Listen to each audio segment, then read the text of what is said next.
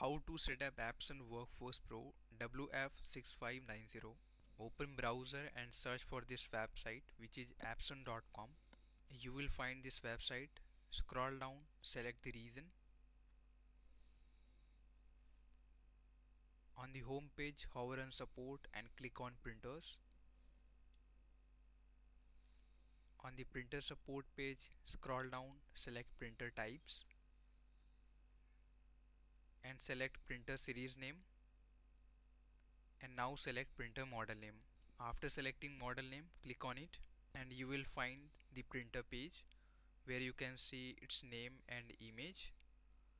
By scrolling down, you will see downloads tab, and under downloads tab you can see the operating system on which my PC is running, and after that you will see the driver section. This is a recommended driver from Epson team. Its name is Drivers and Utilities Combo Package Installer. You can see release date, file size and file name. Click on driver name and you will see more detail about it, like description, some more information, compatible systems, and in some important note. So by clicking on download button, it will start downloading. I'm going to do it. You can see download has been started and is completed now. I'm going to launch it by clicking on this arrow icon. After launch, a window will appear to you and it will ask, allow this app to make changes to your device. Click on yes, and later this window will appear where you need to click on OK to continue. Now file is extracting, just wait.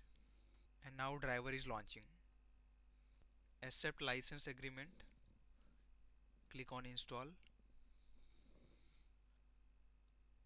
Now it's downloading required software and installing it. To complete printer setup, click on next. Now we need to select connection type, like you want to set it up through wireless or USB cable or Ethernet cable. So I'm going to select Wi-Fi and click on next. I'm going to select setup printer for the first time, and I'm selecting using printer buttons, and Wi-Fi name and password will display you if you are connected through Wi-Fi, and you need to follow these instructions on your printer control panel. Follow these instructions, enter the password, click on next, confirm wireless setting and click on next. And finally you need to choose that your printer is connected to your network or it is not yet connected. So I'm going to select this one. So in this way you can follow these instructions and you can complete the setup of your Epson printer. So I hope this video was helpful to you. If you want any further help, you can call us on the given number in this video description or click on the support link.